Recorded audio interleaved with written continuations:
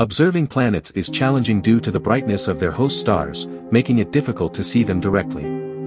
Despite this, astronomers can still gather information about rocky extrasolar planets and their unique characteristics. Some of these distant planets are unlike anything found in our own solar system, making them truly alien worlds.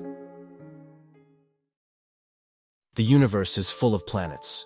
Astronomers have confirmed more than 4,500 worlds, with over 1,500 of these being rocky terrestrial planets. The rocky planets in our solar system are quite different from each other. But when looking at systems around other stars, the diversity we see in our solar system is left in the dust. These distant worlds can be amazingly bizarre, unlike anything we have imagined. Some are super-Earths, some rain rocks, some have winds that rage at thousands of kilometers an hour, and others are made of diamond.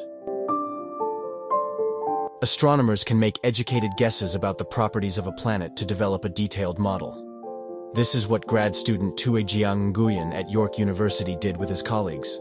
The planet they were looking at, K2-141b, was orbiting ridiculously close to its parent star, located about 200 light-years from our solar system. To imagine what this world was like, they made a few key assumptions. 1. They assumed the planet was tidally locked to its star. This seemed like a reasonable assumption, considering the planet completes a full revolution around its star in just 7 hours.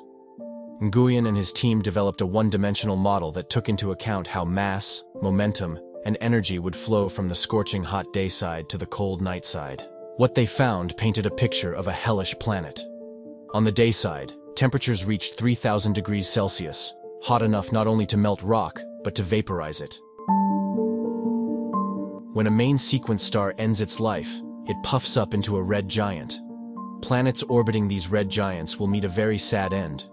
If they are close enough, they may be swallowed whole. Later, the red giant will expel its outer layers as a planetary nebula, and the core will collapse into an Earth-sized stellar remnant, a white dwarf.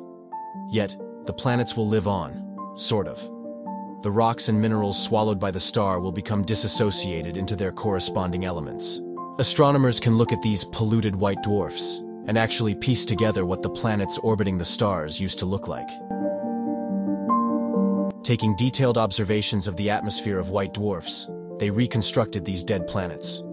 In their small sample of 23 white dwarfs, they found a huge variety of potential minerals. In fact, the variety was so huge that many of the minerals they found have no counterpart in our solar system. This diversity of minerals will affect the major characteristics of a planet. Will it have mountains, plate tectonics, a thick or thin crust? In fact, many of the planets potentially had mantles consisting of orthopyroxene, whereas olivine is dominant in the Earth's mantle. This would change the thickness of the crust, affect plate tectonics, and maybe disallow it altogether. A variety of things, such as volcanoes or plate tectonics, can affect the habitability of a planet. Plate tectonics make the surface of a planet come alive. Having segments of the crust that can move helps a planet regulate its temperature. Volcanoes can also cycle the atmosphere of a planet, helping to replenish gases that would otherwise be lost to space.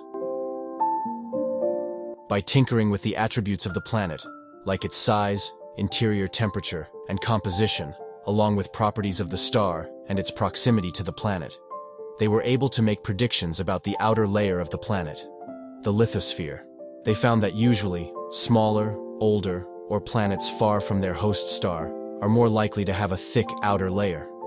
But there are exceptions, like when planets possess a lithosphere only a few kilometers thick. They dubbed these worlds eggshell planets. One possibility is how they were formed. The protoplanetary disk might have different compositions, and the planets were formed at different conditions, Xu said. These differences could have to do with previous generations of stars, a history passed down through millions of years, finally reflected in the characteristics of the newborn planet. Or they could be associated with formation mechanisms and properties of the disk itself, such as temperature and pressure.